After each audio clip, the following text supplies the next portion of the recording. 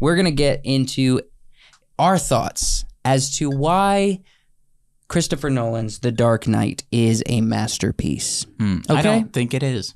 Oh, hold on now. You're just being contrarian. No, yeah, I would agree with Wyatt here.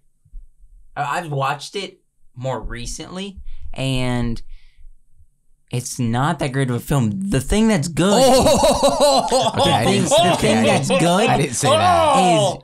Is the Joker. No. It's a very specific Joker that everybody tries to imitate now.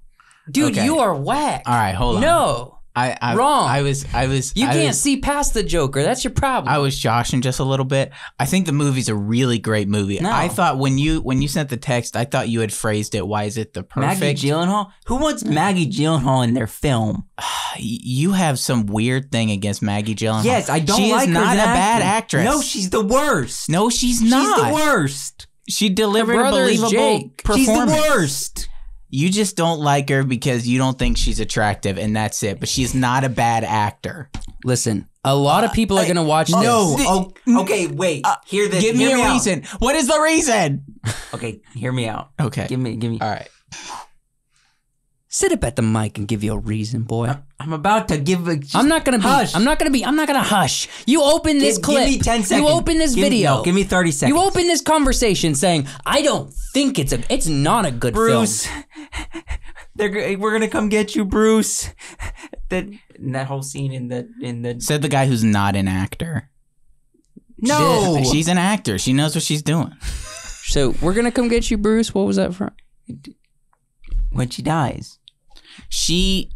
No, that's not what she says. She didn't do any better performance-wise than the first girl. That's true. The first Rachel was...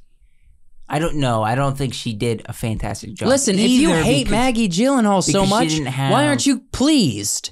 They killed her. Just say, She's I gone. don't like Maggie Gyllenhaal. I don't. But there's nothing wrong with her acting. I said that. I didn't know because I've said this. You said, I agree with Wyatt. Things. This is not a good film. That's what you said. And you said it with seriousness in your eyes. And Wyatt said it like side-eyeing me. Everybody, when we were in high school, everybody was like, The Dark Knight's the best film out there.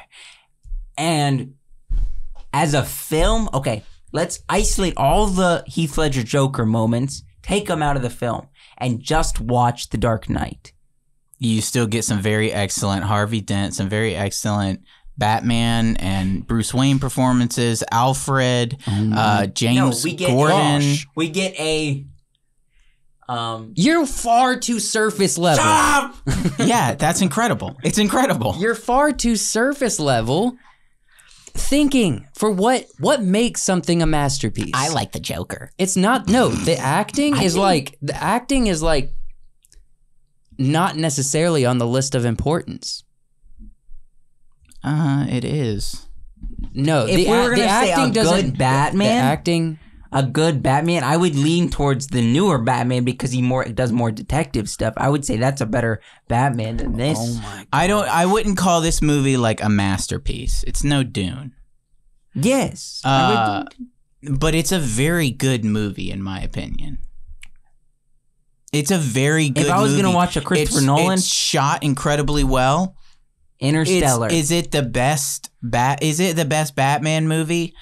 It's up there. It's up there as the best Batman movie. Both of you guys are whack.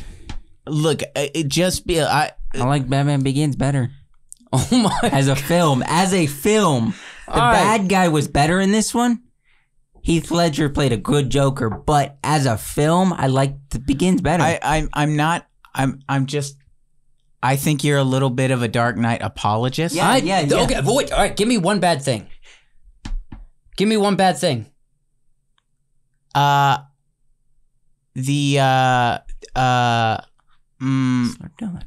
me a second to formulate a thought. Give me another thing besides freaking Gyllenhaal. Besides? Because you have a prejudice. Besides? Tell me why this is not a masterpiece.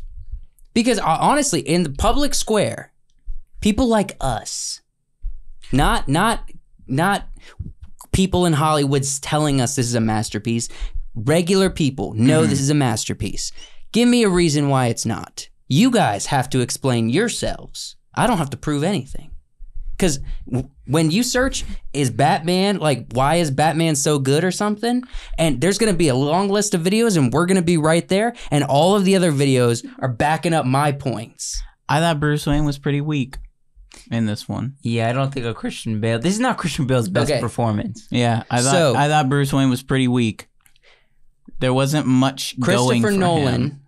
So the main thing, the character development for Bruce Wayne in this film is out of control.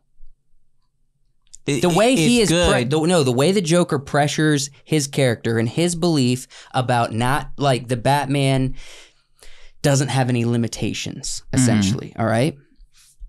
At the end, he comes face to face with his limitations, realize it's not all about the Batman being a solo vigilante. It's not about him solving all the problems, because he can't. Because ultimately, the film is about the Joker and Batman battling for the soul of Gotham. That's the main point of the thing. It's not the Batman trying to fight or trying to take down the Joker and the Joker just toying with Batman. That's not the point. The Joker, they're both fighting for the same goal. All right? Right. They're fighting to prove or expose Gotham for who it is. Bruce Wayne wants to expose Gotham, saying that there is hope in this city. There is good people, and there is this city is a good place. It's not fully corrupt. He believes that, and he's fighting for the city. The Joker is on the other end of that. He is saying this city is corrupt. This is just stuff that's in the movie. I'm telling you. Oh my gosh. You guys are I'm trying to break down why this is a good film, and you guys are coming at it like Bruce Wayne didn't have a lot of lines. It is a good movie. It's a really good movie. And I mean, the performances are out of this world. But it's not like Blade Runner. It's not Blade Runner. But it's a different kind of movie. Yeah, for superhero movies, it's a masterpiece. Okay, for superhero movies, it's a masterpiece. Yeah, on the scale of... But why can't it just be the same... On the scale of, like Captain Marvel to a masterpiece? I want to touch on this before you move on. I would say as a superhero movie... A lot of people don't quantify this as a superhero movie. This, I would lean towards more of an artistic film of a superhero. It felt more like there was a lot of like artistic stuff to it. That's Christopher Nolan's style. It's a superhero movie. Yeah, but he falls down like 50 flights of parking lot, and he lands on a car and doesn't die. No, there are superhero elements because it is a superhero movie. It has a little more artistic twist than a be more specific than Wolverine. No, be more specific than artistic. Yeah. Try to explain what you're saying. It's not just artistic. And artistic, that's what I mean. But autistic. The movie has a solid villain and story structure. Mm-hmm. It's not a unique villain or story structure. It's just good. And compared to other superhero movies, it's better than a lot of the stuff we've seen. But it's nothing. Most other superhero movies follow a similar format. What's that format? The format is usually there is a serious threat that the superhero has to overcome. This is not necessarily like it is a serious threat, but it's not so much like this is personal to not just the characters in the film, but to us as people of the world. Mm-hmm. Because Gotham is a very relatable city. It's literally Pittsburgh, you know? Right. I feel like everything you're saying was rehearsed coming into this. No, I'm formulating my thoughts. I promise. So when it makes it personal, it's not about the world or the city's coming to an end. It's literally just saying, is this city good or bad? Mm-hmm. Is this guy, before he came, okay, we're talking about Dark Knight. He's like, why the Dark Knight is a masterpiece. Because we live there, it was Pittsburgh, it resonates with our city. We didn't even live in Pittsburgh. You guys, I'm making a point. I'm saying it's like every other city in America. It's real. It feels real. And it's not saying the city's going to be destroyed. It's just saying there's going to be people that are selfish and make selfish choices. That's the climax of the film. Think about this. Think about the undertones that the Nolans wrote for this film. Chris and his brother. I can't remember his brother's name. Okay, if you want to compare a good superhero movie to this, Blade, but also I was going to say the third Tobey Maguire Spider-Man. I mean, that was way better than Harvey Dent. Now we're just clowning with the coin. Did it occur to you that I just kind of wanted to watch the world burn? I just wanted to say that this isn't a masterpiece. I just wanted to. It occurred to me, but then he started opening his mouth in a serious way, and I know he's serious about his opinion. I know I'm joking a lot around right here, but I'm serious. Not growing up. In high school when we watched this, I did hold this movie in such high regards and being like, it's so good. Christopher Nolan did create a decent film here. But I think, no, he's created a good film. If I was going to say Christopher Nolan's work, Interstellar was better. As a superhero film, I think if you took the Joker out of it, it's not that good of a film in my opinion. With the Joker in there, it's a good film. It's a good film. With or without the Joker, he would have put a similar villain in. It would have been just as good. Because it was in the writing. I agree. It was in the writing. But as a film as a whole, without the villain, what do we have? Think about the linear. If you're just taking the villain out of the superhero movie. I am. If he subbed in Heath Ledger's Joker for somebody else, the movie would have been the same. Well, it wouldn't be exactly the same. But it would not. The writing, it would have been the same. Heath Ledger. No. Put everything into this movie. Heath Ledger put a lot in the performance, but the writing was Christopher Nolan and his brother. Ultimately, you would have gotten a similar movie. He's a great character, but there's incredible performances all the time, everywhere, all at once. Something or another. That movie. Yeah. I don't think that's the fulcrum of what makes this a good movie. It's a really good movie. I think it's a masterpiece. When I sat down and I watched it last time, I was like, this doesn't make sense. Yeah. This doesn't make sense. Why? How is the Joker doing all of this? It feels almost cartoonish that he can accomplish all of this stuff, and with what? Just by himself? Or does he have a million people that he is paying all the time to be able to accomplish everything that he does in this movie? And it just felt wacky at some parts. And I was like, it's still a great movie. This is how I interpret when you say this masterpiece, film. I think Interstellar. Okay, yes, I agree. Thing is, Interstellar has the same what you have qualms with this. It's the same thing with Interstellar. I've got qualms with Interstellar, but like visually and auditorially, and I didn't say the audio was messed up. You're a story guy. You're a story guy. Yeah, and I love the story in this movie. Even the subtext of the story. We're gonna get hate for this. I love it. We're gonna get hate. It's amazing. It's fantastic. It is not. The two sides of the same coin. The fact that they have a constant narrative of the Joker being a mad dog, like throughout the whole thing, even the visuals represent it. Okay, there's so much complexity to the story. It's not just the surface level acting. Okay, don't say anything. We're gonna give Joseph 30 seconds, 60 seconds to give us the reason why you liked this film and the best parts of this film without mentioning Heath Ledger or the Joker. Go. So when it comes to the acting, that, like I said, and I agree with Wyatt, that could just be replaced, all right? It's all in the writing. The writing and the story is crafted from start to finish to be a very coherent message. It's not a superhero film. It just has superheroes in it, or has a superhero in it and a villain in it. What it is ultimately, it is a detective. It is a fight for, it's a political film. It really is a political film. And it feels like Seven, It feels like these dark stories that is, there's an antagonist that's 30 seconds. Too powerful. Sorry, you got to stop. Protagonist. I would say the thing that would bring this movie down for me, not taking Joker out, if you took out the Harvey Dent storyline, that would drop this movie way down for me. because the Harvey Dent storyline is such a pivotal like crux for this. Yes. If you didn't have that, if you didn't have the Joker coming in and because that is kind of creating Harvey Dent, then it would just be Batman versus the Joker. That's the story. Yeah, but you're saying the way that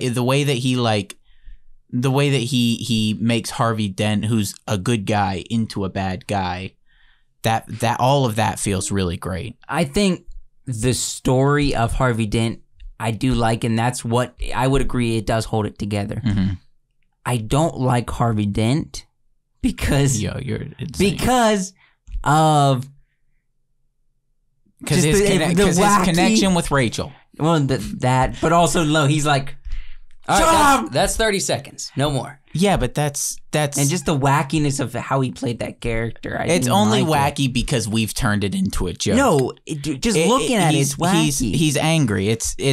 He's going all out. I mean, he literally he's in the hospital and he's just like giving us this as Joker's like sticking the gun to his face and just. I don't have any problem with Harvey Dent at all, or Rachel for that matter. Yeah. I don't know what I would do differently. The movie, I wouldn't call it a masterpiece as far as all movies go. Yeah. As far as the superhero genre goes, it is at the top. Well, no film this argument doesn't work because it is on the ranking of masterpieces. Wait, what? No, okay, show us this ranking of masterpieces. There is no ranking of masterpieces. You just said there was a ranking. It's dependent on genre. You just said there was a ranking. It's dependent on genre. All right, if it's dependent on genre. It always is. You can't pit any masterfully crafted film against another one that's in a different genre. Right, I'll give you that. That's a legit logical argument. If this is a masterpiece of its genre, then it falls into the masterpiece category. Yes, just like a bunch of other masterpieces. You have successfully argued the point. I concede. No, literally, I didn't think about that. If you say, like... If you're just trolling me. No, I'm not. An Olympic gold medalist who is a track star and wins is an Olympic gold medalist. Yes. The same as an Olympic swimmer gold medalist is an Olympic gold medalist because they're a swimmer. You're an Olympic gold medalist in your field. Yes. In this field, it is a masterpiece. I concede. You concede or you agree? I was saying it's not a masterpiece. It's because you're pitting it against Interstellar. Because I'm pitting it against other things in my mind that are masterpieces. But you shouldn't. It should be of its field. Yeah. Okay, in its field. Define what a masterpiece is. How would you say this is a masterpiece, but it beats out all the other ones? No, a masterpiece is basically taking a look at a body of work. Okay. Saying this is a piece of work. Okay. And saying based on how well this came out, how well it was crafted, the person who created it is a master. So it is a master's piece. If you look at a film, a piece of body of work, and we say that's a crap film, it's not a masterpiece. The person who created it's not a master of their field. If we were to say... Who's deciding these masters of pieces? If we were to say... It's all opinion. It is opinion. If we were to say of the Nolan movies, is this in his masterpieces? Yes. No. If we're just pitting... This is what I say. Interstellar, this is not in order, by the way. If I'm going to choose three... Interstellar, Inception, Dark Knight. What about that one other one? Prestige? Yeah. It's not as good as those three. What about Tenet? It's not as good as those three. I like almost every single Nolan film, but I just gave you the three that I think stand out above the rest.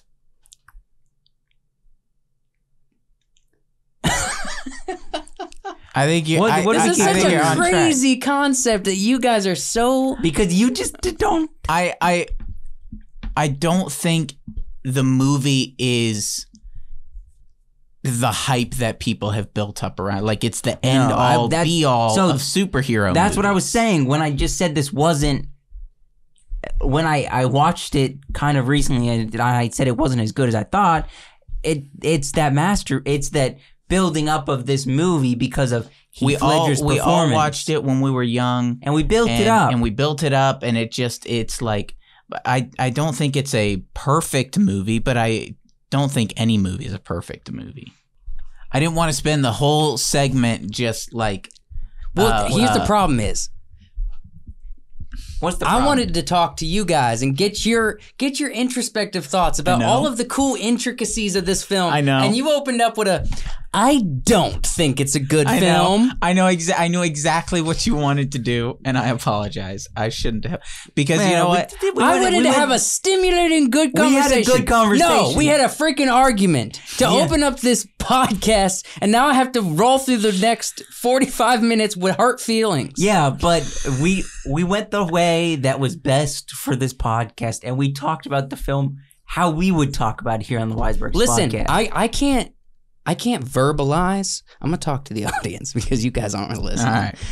I can't verbalize everything that's in my head about this. If I had time and I could write it down and present it to you in written form, I could do it. However, just on a conversation level, I can't. However, if you've searched this video, if you found this video, just look up why this is a masterpiece or look up why this is good. You will find so many videos of people, very smart, analytical people breaking down this film, and you will agree with me at the end of this search. And then go ahead and look at people who say why Dark Knight is not good, and it's just going to be a bunch of Joshes. Listen, also, be a free thinker. Don't follow the crowd. Everybody's going to say this is the best movie and it's a masterpiece. You don't have to think that. I'm saying... Was YouTube Rewind bad? Yeah. And how we... Shut up!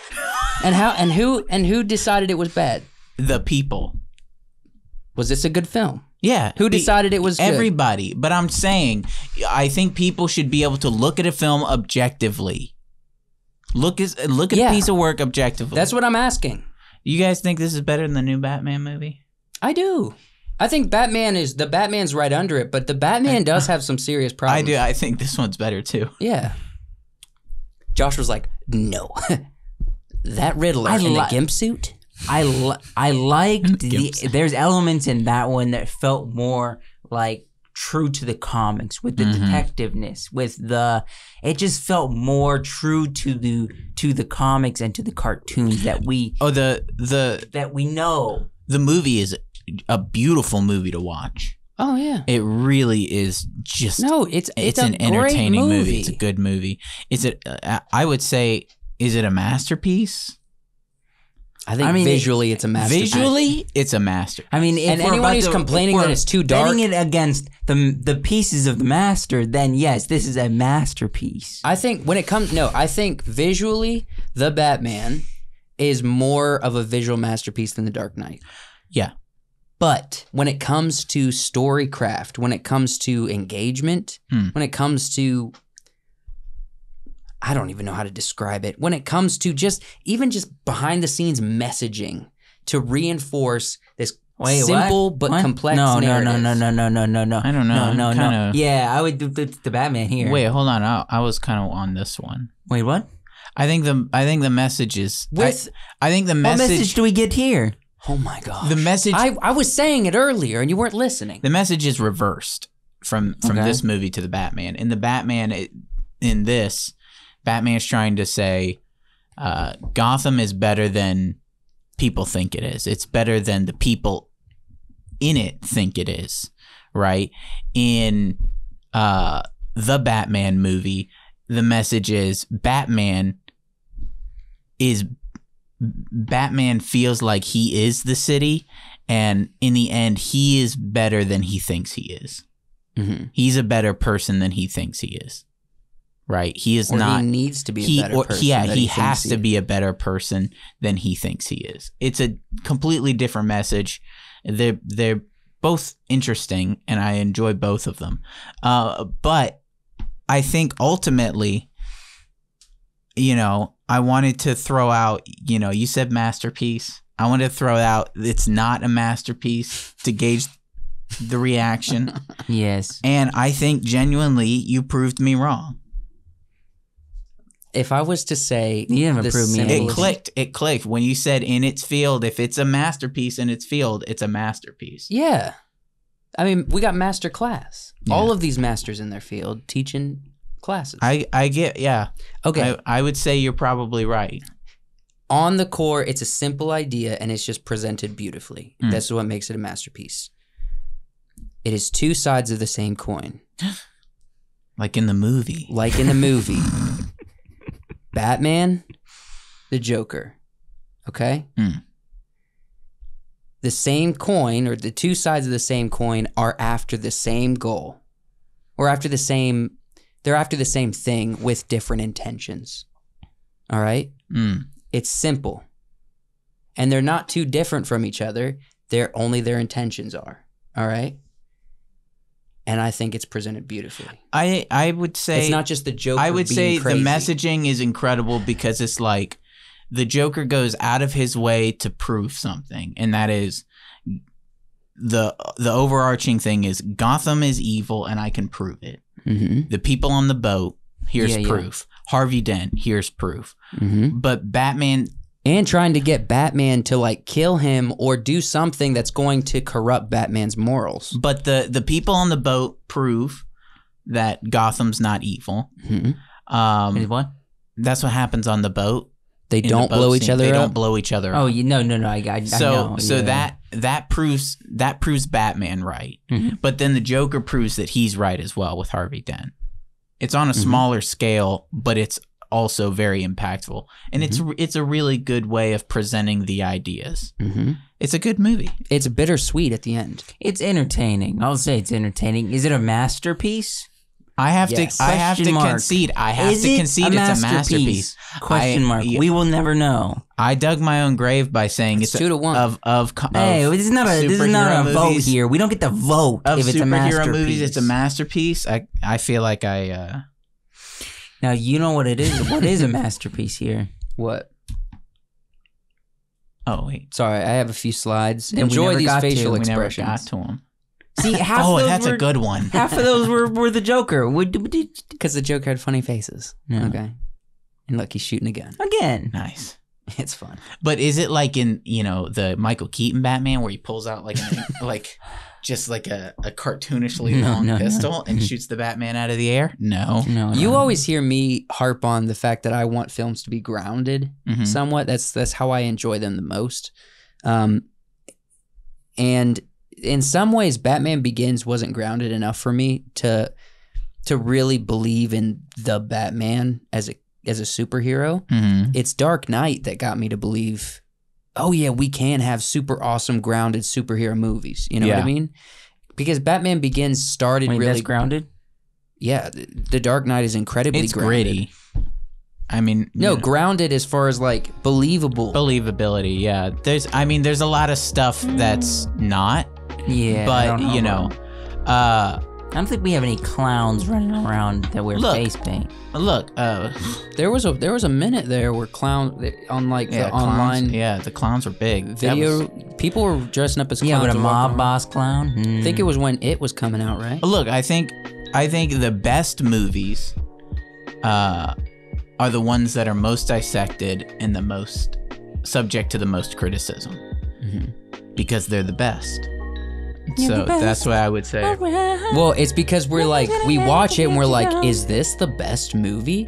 So we start nitpicking it and trying to find the things that aren't the best. We gotta double check ourselves here, man, because we can't just flippantly call something the best. Whereas we watch a bad movie and we're like, yeah, it sucked, move on. Right. You know what I mean?